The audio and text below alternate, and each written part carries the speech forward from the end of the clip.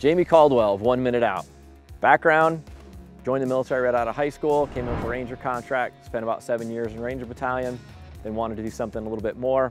Went to a selection, ended up in a special operations unit at Fort Bragg. 14 combat deployments between Afghanistan, Iraq, Bosnia, a couple other places in the world.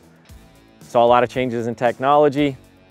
Got to use a lot of night vision, lasers, all the new stuff that came out. Then spent a few years doing our research and development. So got to work with the manufacturers on developing some of the new stuff that's out today that guys are using. In this video, night vision applications, I'm going to show you all the latest and greatest equipment and how to use it to be better, more tactical downrange.